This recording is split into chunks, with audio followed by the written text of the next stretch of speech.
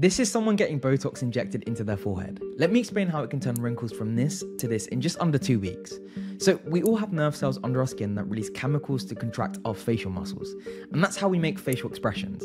But if those muscles contract too much over time, then that causes wrinkles. So when Botox is injected, it works by blocking those chemical signals to the muscles, reducing contractions, and this causes our facial muscles to relax. And then depending on which area the Botox is injected into, it prevents the formation of wrinkles. The effect of Botox is temporary and usually lasts around 3 to 4 months, and that's because the damaged nerve cells eventually regrow and start to resend out those chemicals to reactivate the muscles again. Potential side effects of Botox include pain, swelling, bruising, as well as headaches and flu-like symptoms, and injections into the face can also cause a temporary drooping of the eyelids.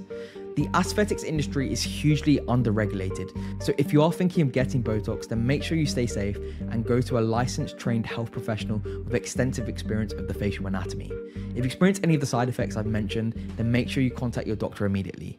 And follow for more medical explainers like these.